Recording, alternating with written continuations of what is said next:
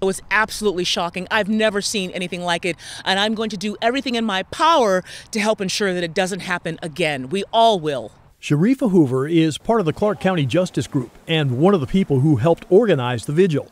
It comes after arson fires at ballot boxes, including the one at the Fisher's Landing Transit Center.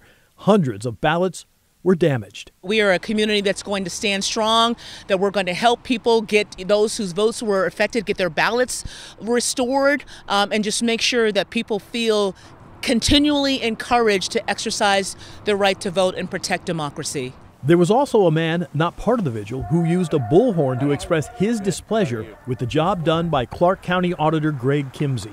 I didn't interrupt their vigil, but I also wanted to speak the truth about Mr. Kimsey's failures. Kimsey was at the vigil and responded by saying changes have been made so voters remain confident. Strikes at the very heart of what we do.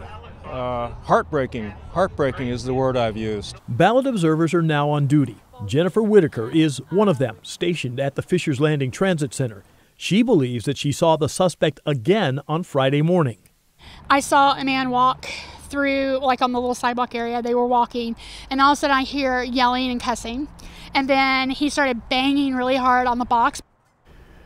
Now, the man left the scene before police responded. She had called 911. No arrests have been made in those arson fires yet. All 22 Clark County's ballot boxes are being monitored 24 hours a day. John? All right, our Art Edwards tonight. Art, thank you.